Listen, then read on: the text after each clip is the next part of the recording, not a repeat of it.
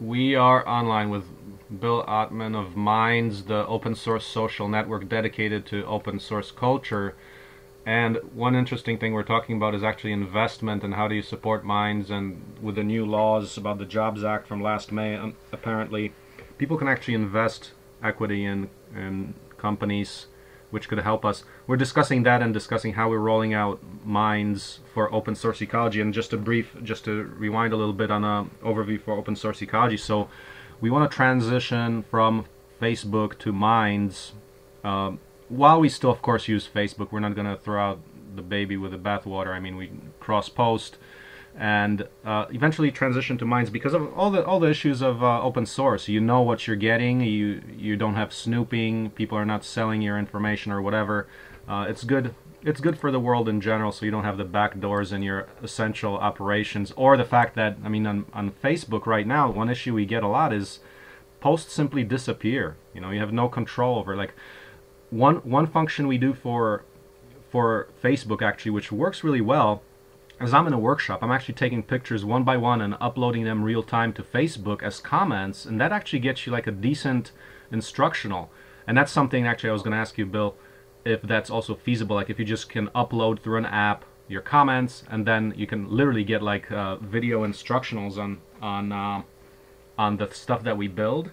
The other thing for Yeah, OSC. we actually can do that now. I mean, it's I like how you put it, sort of balancing the different networks and always trying to migrate to open source ones. But like obviously, we live in a mixed world of Yeah. open source and proprietary stuff. So, but they've done a good job at designing products that are functionally really great. Like Google, Facebook, all of them, all the top networks are great designers. Uh-huh.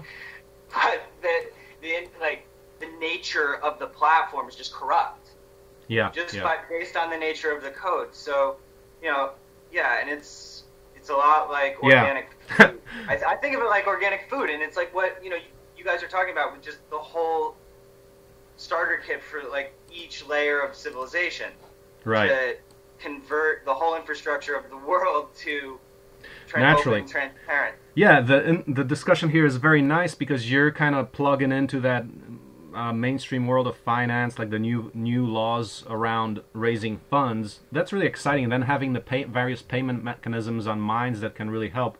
And the other thing is, and it's a funny thing, I'd like to bring up about any proprietary software. I mean, literally any proprietary software by definition is malware.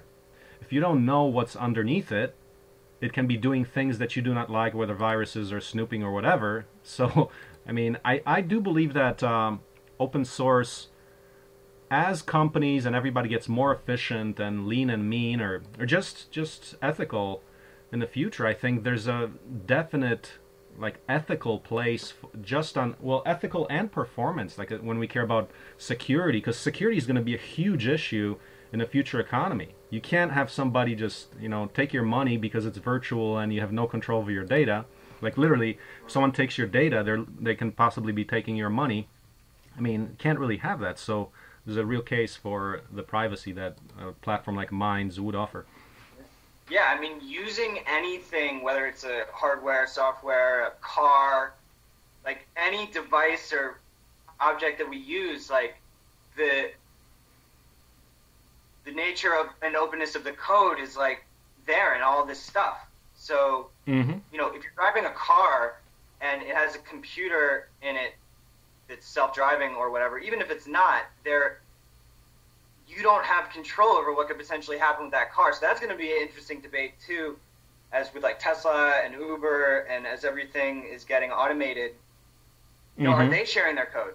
When you have hundreds of thousands of people on the road, all being controlled by some algorithm, like it's important everyone's able to make sure that that's not going to cause like tons of cars to get hacked at once. But then the devil's advocate is that, it's more open to vulnerability by it being open because everyone can study it more. But at the same time, if it's more open and transparent, it becomes the best and most secure because the most people are working on it. But Yeah.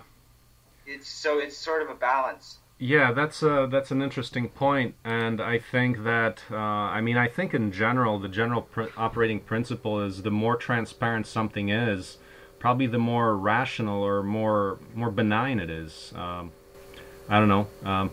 We'll see. Yeah. So I think you could probably find a direct correlation between overall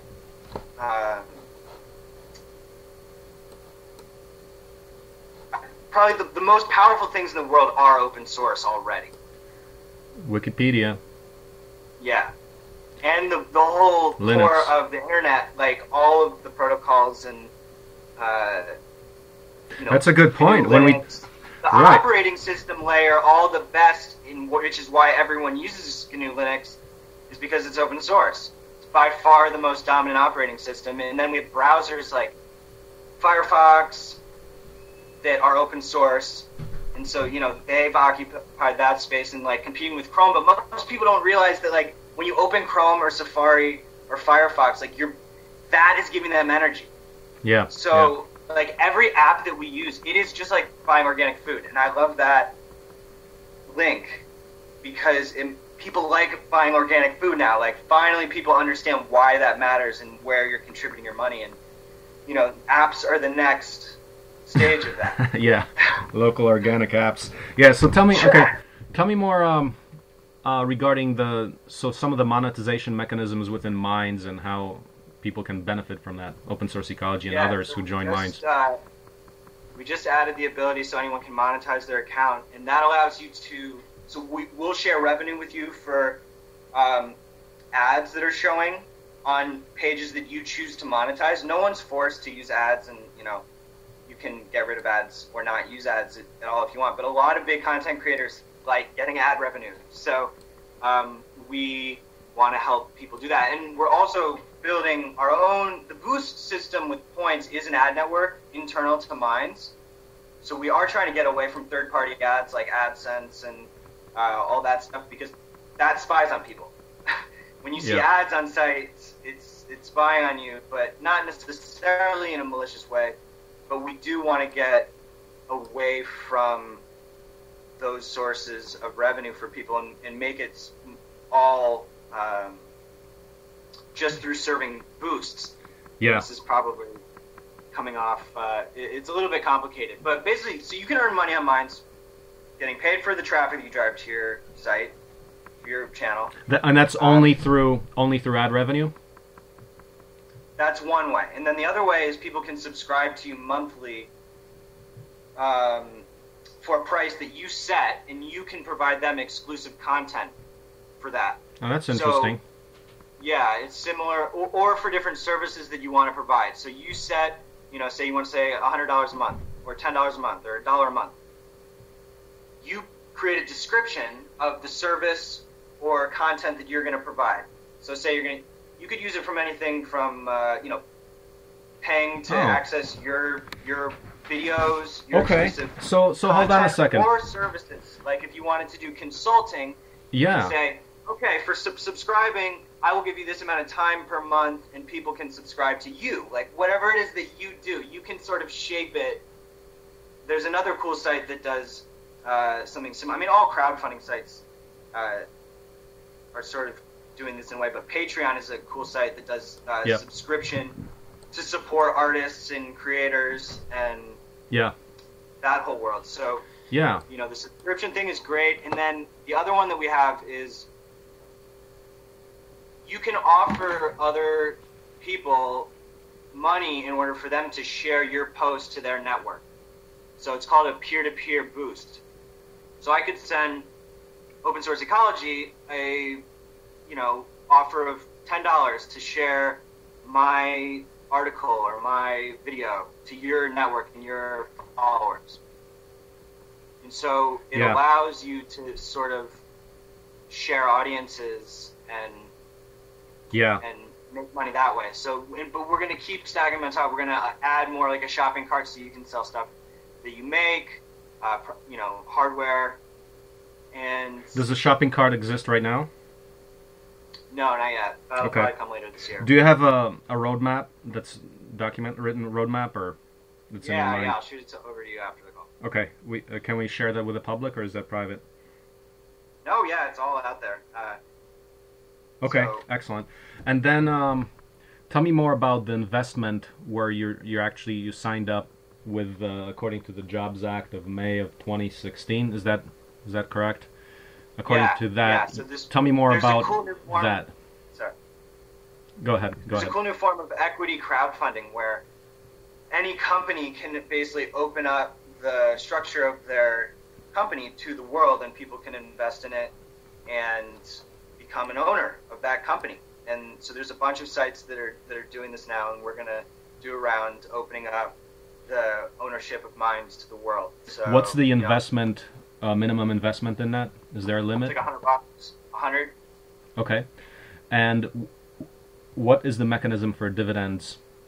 Can you select that you don't do dividends until, or what's the mechanism for paying people back? We actually haven't posted our full press release on this, so I actually don't even know all the answers to exactly the specifics of it yet. Yeah. It's going to go live in March. Right. But it's the SAFE agreement, which is, you, based on what you invest, you get those votes. Yeah. Who are you collaborating with to make this happen? We're using WeFunder, which is a really interesting company that it's like a Kickstarter but for stock. Mm-hmm. So you're collaborating with them. They're helping you with the agreements and all that, setting that up. Mm-hmm. Tell me how difficult is it to, if say somebody's got a stock corporation, like Open Source Ecology is a non-stock corporation, but if somebody has a stock corporation, otherwise, what's the process and how much effort and cost is involved in setting up that equity ownership structure? You can really realistically get it all done for like $2K. Okay. Because you have to submit a certain kind of financial format to the SEC. Okay. Which is called GAAP reporting, GAAP. Mm-hmm. And so, you need some serious accounting to get that submitted. But then, your last 2 years of financials are public with the SEC, which is cool transparency as well. And that's it, pretty much. And the reporting requirements is there like an annual report you got to file, or is it what are the reporting maintenance requirements? There's certain reporting requirements, and then you pay WeFunder 4% of the raise. So they get 4% cut. If somebody invests in it, how secure is it that they can get money out? Can they trade their stock? They can sell it and then somebody else buys it, or? Good question. Okay, and how do people know, like if someone invests, are they likely to win on that or lose, or both, or how? Is it risk, what's the level of risk? That is completely up to, everyone's own expertise on what they're investing in. Mm-hmm. The way that it works is it converts the next round. So you do, say the first raise of the company is for, I don't know, a couple $100,000.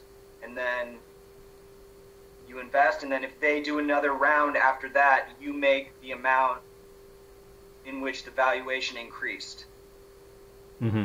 And what's are you required to pay that out like every round or something, or what's the governance there? Yeah, I think that's how it works. I mean, I'm obviously need to do a lot more. Reading so the question, all the exact terms before I do anything. Yeah, the question that's relevant for a lot of startups is that surrounding control of the organization. So one major thing that we do want to find out about this, or for anyone else's benefit in the future, is can you set up a governance structure where the investors have zero governance in the organization, so that the founders and the board of directors can direct that without the financial pressure that can lead many companies to go south? So that's, if you can... I think, honestly, I don't see any limitations in what kind of bylaws you can create in your corporate structure. Mm-hmm. I don't see why there would be a reason you can't do that. Yeah. Okay. Which is cool about, starting a company. You can, however you want to start a company, for-profit, not-for-profit, charity, some hybrid, somehow, whichever way you can make things work. Yeah. It's all worth experimenting with. So, Bill, maybe so in this brief interview here, maybe you can summarize where Minds as a platform is right now with respect. We know that there's other social networks that were open source that try to start up. Tell me where you are in the space and what you've achieved so far and what your plans are. Right, yeah. I mean, basically status report on Minds. I consider everybody who's working on open source code and open source products like all on the same team. So, you know, there are definitely other open source social networks like Diaspora and lots of others. So that's all part of the same movement. In terms of competitors that are proprietary for alternative social networks, there's like there's a handful out there like Elo, Gab, let's see. Sue just the company ended because they weren't making enough money, but they did an interesting revenue share thing with the users. Yeah. Oh, so Sue just folded? Yeah, Sue's down. Oh, wow. Okay. Which I appreciated that aspect of them, but honestly, it's because they're not open source that they're not alive. Right. So we got into Sue a little bit some time ago, but the other fact about it was, it's actually not open source either, so kind of lost interest in that. Mm-hmm. Right. And let's see. But then, honestly, what's happening with the censorship on Facebook, Google, Twitter, and all the privacy crazy violations that they do, I mean, it's so out of control that it's, like, offensive. Honestly, and these executives aren't talking about it as if it's a problem. You know? Yeah. So, but people are migrating. I mean, they want free speech. Yeah, I mean, just in general. I mean, I've been getting beefed up on marketing and business aspects and studying that. I'm just amazed. Kind of you can say, low ethical horizons that a lot of the people in mainstream enterprise set for themselves, as in simply some people's goals. Like I've been listening to podcasts because I love marketing lately, but one thing I noticed definitely in there, a lot of people there are just, okay, so my milestone is to make X money, where it's not like what you and I talk about. Our milestone is to have this ethical impact, or this deeply purpose-driven aspect and transformation piece happen to society. So the discussion is just so different, and definitely it's missing. Somehow they try to justify that they're on that mission to, connect the world, make the world a better place, but it's not. They're not walking the walk. In like spreading technology and access to the internet actually is a good thing.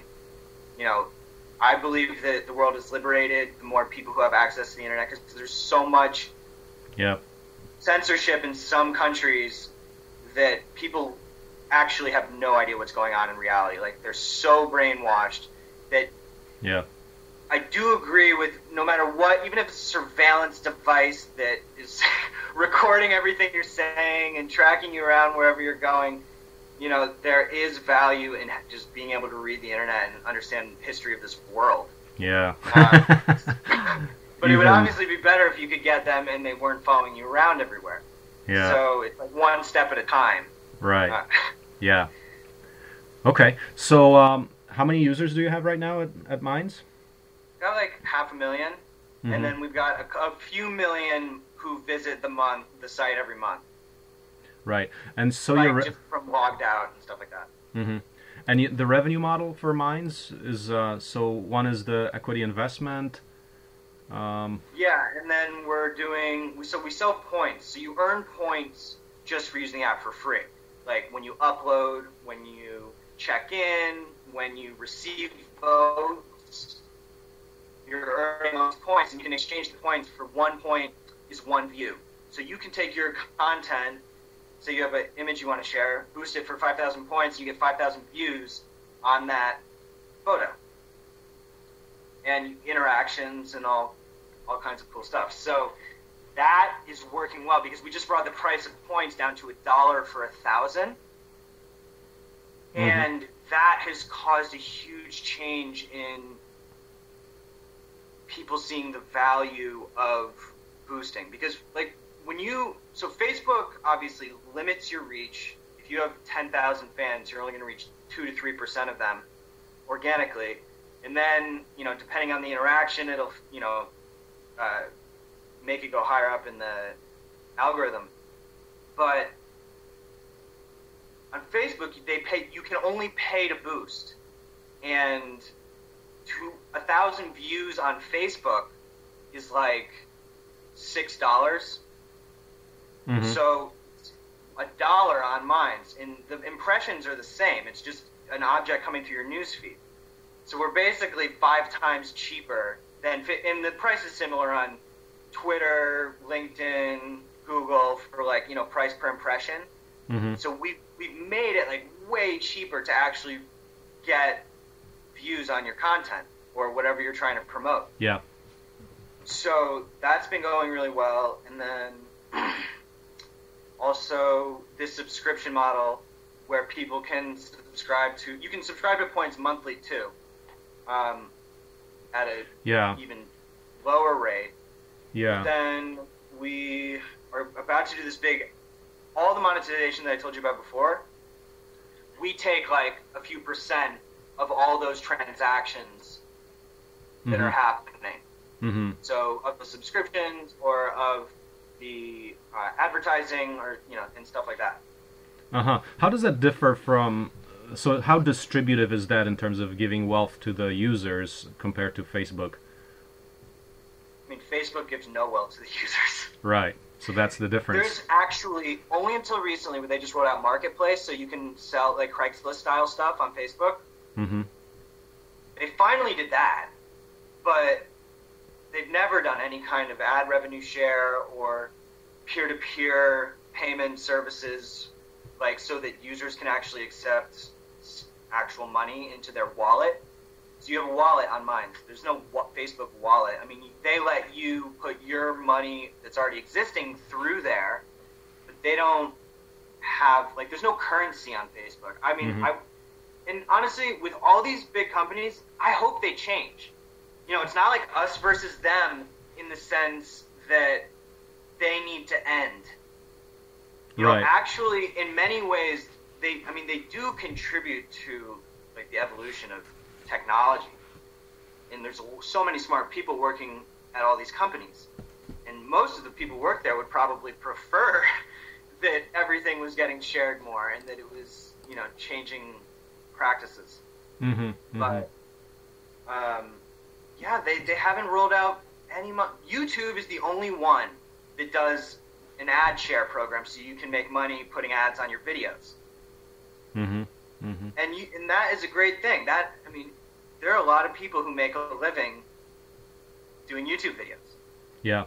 Yeah, that's interesting. So it's good that maybe if Minds takes off with that concept, the others will see a good example, or otherwise you're going to gobble them up.